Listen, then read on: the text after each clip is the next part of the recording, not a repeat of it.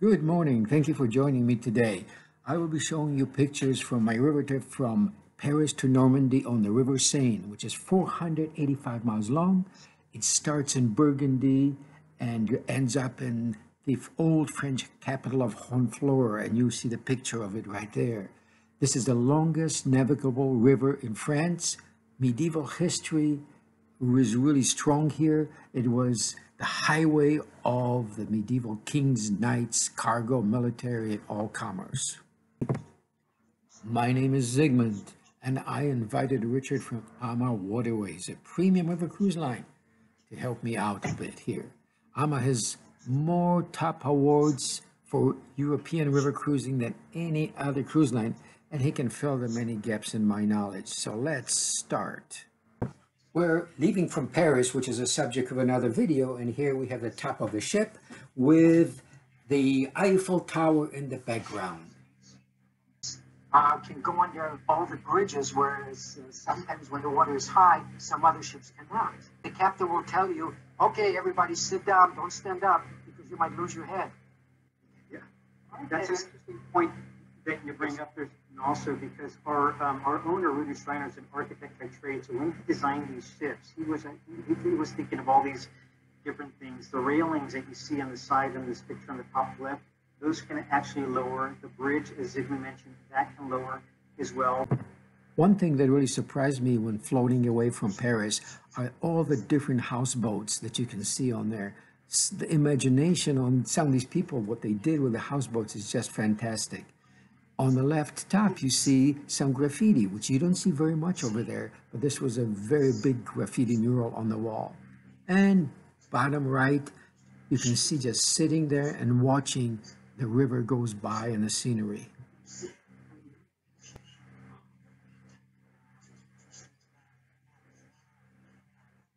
One of our first stops was Les Adlis, which was founded in the 6th century. We got the bicycles off the ship and went riding through the town, which I strongly would recommend. It's absolutely fantastic. This was formerly the strongest fortress in France. It's in ruins now.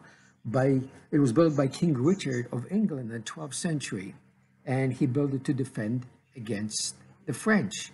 And the French took it over in 1204 and had it since then.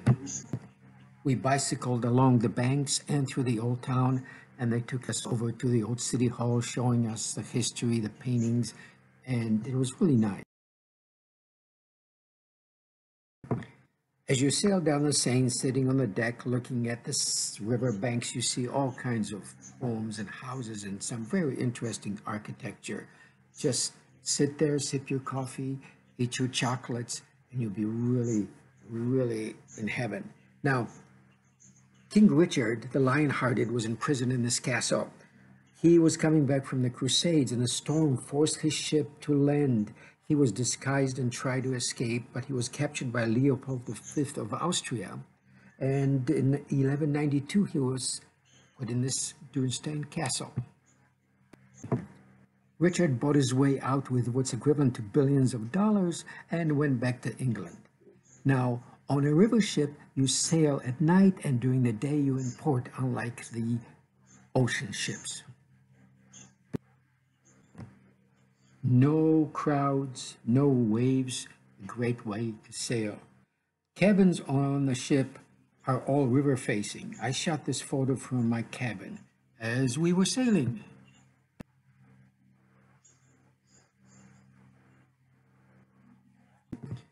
Now we are on the Baltic coast by the cities of Le Havre and Honfleur. Honfleur is a very old port on the shore of the Seine estuary, and the whole area is a takeoff to the Normandy beaches. This, you can see the narrow streets, and once we see the next picture in Honfleur, you see slate-covered houses. Here it is from 13th, 14th centuries. Really beautiful side, beautiful area. This was a focus of a lot of painters like Monet, Bodin, Jonquière. And there's a famous church here, St. Catherine Church, which is the largest wooden church in France. It was made out of beams and masts out of ships. This port, Honfleur, was a 12th century, very, very big shipping port for the goods to England. And in the 1608, Champlain sailed from here and he found Quebec. Now, little streets. Now look at this beautiful old 12th century, 13th century alleys that you can just imagine. The knights, the drunken sailors, and all kinds of fights going on between the French and the British among these walls. Okay, here, I thought there were two girls painting, "Please do no more war." When I got closer, I realized those are not two girls painting. The two girls are actually painted on the wall, which I found very, very interesting.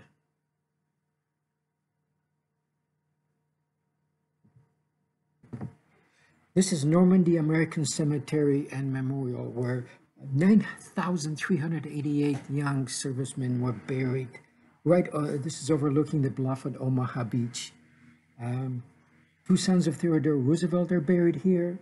Two Nealon brothers, whose story inspired the Steven Spielberg Saving Private Ryan's here. This is called The Spirit of American Youth Rising from the Waves, because mostly young men died. Here we honor 9,386 soldiers, but also on the wall of the missing we honor 1,557 service members whose bodies were not recovered except for 19 of them. And the average age here in this cemetery is 24 years old.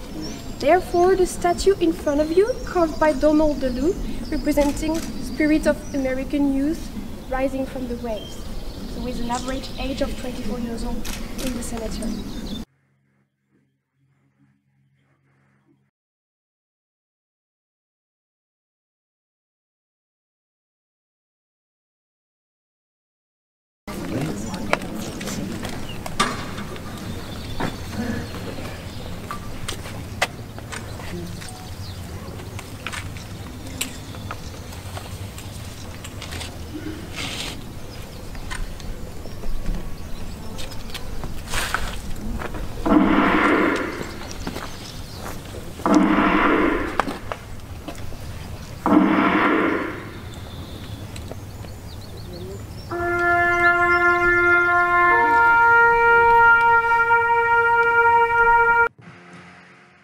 The enormity of the tragedy really hits you when you walk amongst all the crosses, thousands and thousands of crosses, as far as the eye can see.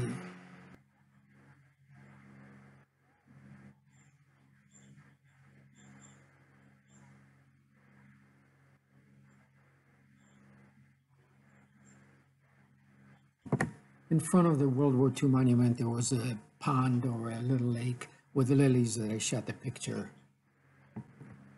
This is Omaha Beach Memorial, and unfortunately there are no people, so you couldn't see the size of this. It's actually huge, and the waves just came in, so people left.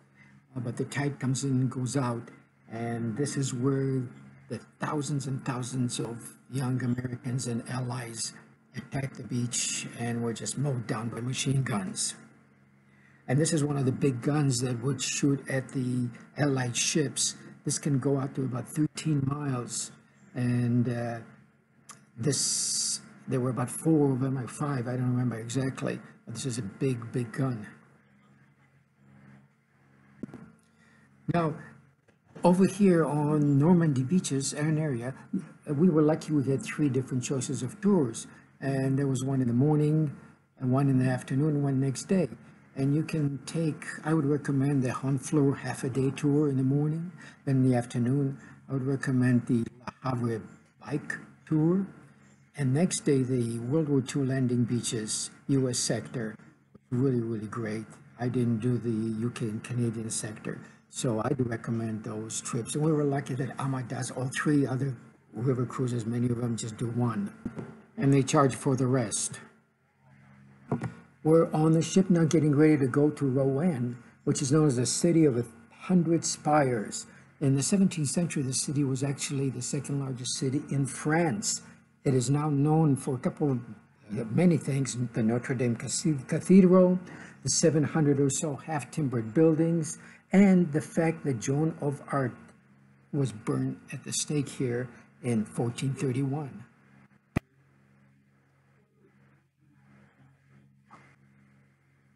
You can see on the left-hand side, during World War II, this town was really attacked, and about half of it was wiped out. And they left some of the buildings still with the bullet holes, the history. Remember what happened. On the right-hand side, you see the Joan of Arc Joan of Arc Church, where Arc was buried next to burned right next to it. The church was built, of course, later. But it has some fantastic stained glass windows. And if you're into stained glass windows, that's it. You got to go and see this church, because almost all around you see nothing but stained glass variety, and my picture does not do it justice. And one of the things that you see, that since this town has so many cathedrals or so many buildings, and a lot of them, these gargoyles, these giant gargoyles, you look up and you just wonder which one of them is going to hit you in the head. Well, none of them did, really. But here's one on the left-hand side that I kind of zoomed in and took a picture of. But all these places, they love gargoyles in this town. I have no idea why. This is from the Palace of, well, this is the Palace of Justice. And as you're walking past, you will see a variety of different buildings that are just absolutely fantastic. It's worth the town tour. And also a chocolate tour or a food tour in there. You really have an example of medieval architecture downtown. Plus you have some famous restaurants right next to the church. You have buildings that have been there since 1300s, and they look like it. They're restored very nicely, but they're really medieval buildings that you can just imagine. And you know, somebody's going to ask you on the tour, why are those stones right there by the entrances? And I didn't know until I found out. Well, that's because people had to get up on their horses, so they had to get on a stone in order so they could get on a horse. So when you're going to some medieval towns, you're going to find right by entrances a bunch of stones sitting there. Well, that's for people to jump on a horse. This is right next to the church. Joan of Arc was burned, and people don't know, but she led the French army. Some people don't know, most of you probably do. I didn't. She led the French army to a number of victories against the British or English, and she said she received a vision from God to support France against the English. And for that, when the English captured her, buried her at the stake. But she won a number of battles. She converted a number of generals. Generals who were in the 30s, 40s, 50s. She led them against the Brits. And you know when she died? She was only 18 years old, 19 years old. 19.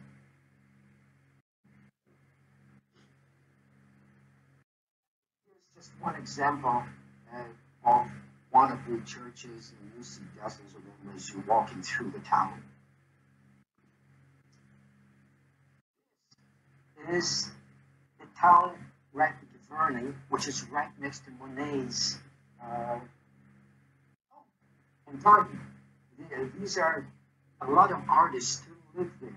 Artists who are modern, and artists who live there for 300, 400, 500 years.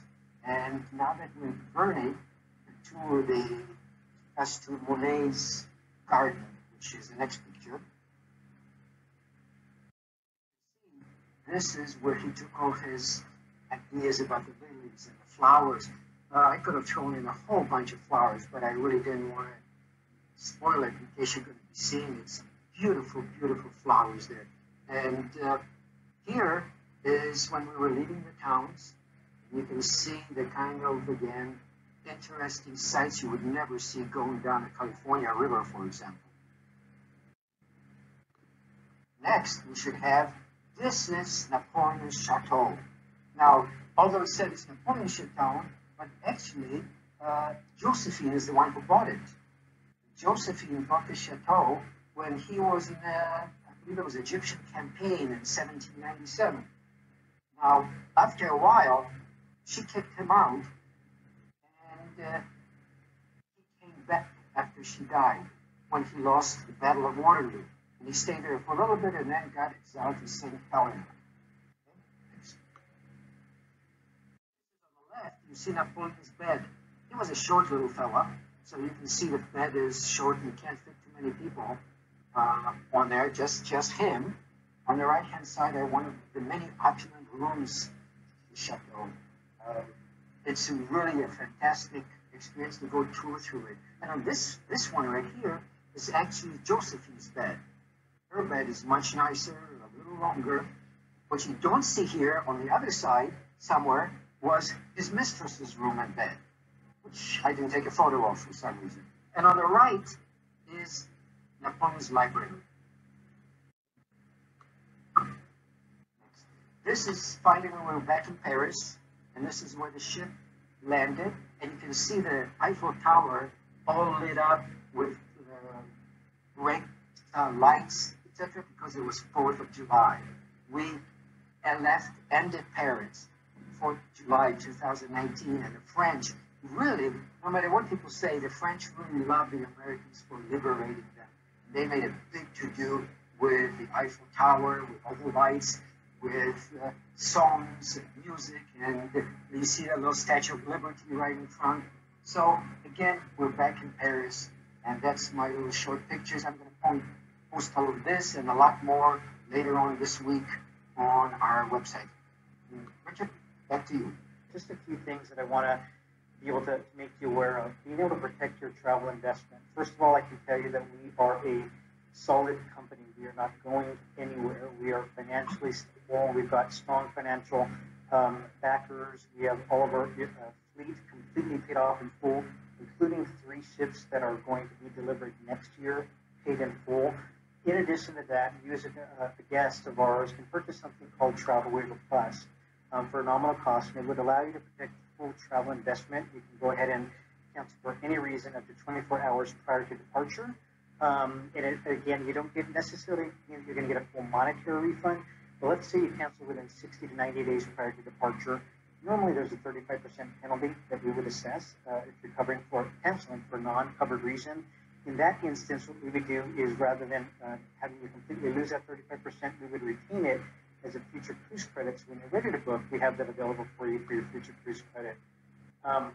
The next slide that's coming up right here, we are the only American river cruise line that's currently sailing the rivers of Europe on one ship in particular, Alma Christina. This right now is exclusive to our German-speaking audience. So it's operating on the Rhine presently, doing 5 nights, 5-night sailings. There's a great way for us to be able to put into motion some of the things that we've been making plans for in terms of what it's going to look like when we go back to river cruising. So our German audience has been wonderful. If you've had a chance to go out to a restaurant in town recently, you know that when you walk into the restaurant, you wear your mask. When you sleep, you can go ahead and get that mask off. But if you get up to use the restroom or you're leaving the restaurant, you put the mask back on. It's basically the same thing on board. In addition to that, we're upgrading to hospital-grade disinfectants. We're increasing the frequency of the times that we clean everything on board the ship. And I can tell you that there's a lot of cleaning that went on prior to this. But again, doing everything that we can to ensure the safety of our guests. And here's just a few pictures of the folks that are have been able to go on board. The response has been really positive. We've had a number of people actually book a second cruise. This slide right here is a look at our lounge area where we put these plexiglasses in place so that you can actually, once again, when you walk the seat, wear your mask, you sit there, you can take it off. It's got these nice unobstructed views. You can talk to the guests that are sitting behind you. Important to say that you only have 100 people on the ships right now. Yeah, this is true, at least until further notice. One of the rules that came out from the European Union was that you cannot have any more than, I think they said more than 75% capacity on board, which would, based on the average capacity of our ships, would be somewhere like maybe 105, 110. We opted to just go up to 100 guests maximum on board every one of our ships. So even Alma Magna, which holds a total of 196 guests, it is the single largest river cruise ship in the industry. So none of them are quite that large, but even on that ship, no more than 100 guests on board. So very good point, Susan. Thank you for bringing that up. And I've been on a number of cruises, river cruises, and there are the mass market cruises that are a little bit different. Then there's the upscale cruise, which on my waterways, I call it much upscale because the wines are premium that are free. During lunch and dinner, the premium beers, lunch and dinner are free. The tours are higher, much higher end tours. it's a different experience going on a river cruise where you are treated in a better quality and not nickel-dime to death as some other well-known river cruises. Point. Thank you for sharing that. That's right. I know that was pretty comprehensive. That was a really thorough overview, though, of really all the different places you get to stop. I know we didn't share a lot of what the onboard experience is like, but hopefully some of the things that we've inserted give you a really good idea of what that onboard experience is like, coupled with the land destination experience. It's just the best way to travel. In addition to actually being on the cruise and stopping at these destinations, we have some wonderful things depending on when you look to travel. So the Christmas markets being one that we're going to talk about next week. It's a magical time, I'm telling you. But also we have like our celebration of wine theme departure, which is another really great experience where we send a North American wine host on board. He's your expert guy. He's talking about how the old world wines differ from the new world wines, and just a wonderful experience. So hopefully you'll be able to join us next week as we talk about the Christmas markets. And just before looking to close here, Zygmunt, is there anything else you might want to add? Yes, if there are any questions whatsoever about cruises 2021, 2022, and later, just please email me rivercruise@rivercruisecenter.com, and if I don't know the answer, I'll get it for you. And thank you very, very much for listening, especially to me, which Richard makes sense. I sometimes do not. Okay. Thank you, everybody. Have a wonderful evening. Be safe, and we hope to welcome you on board sometime very soon. Have a good night.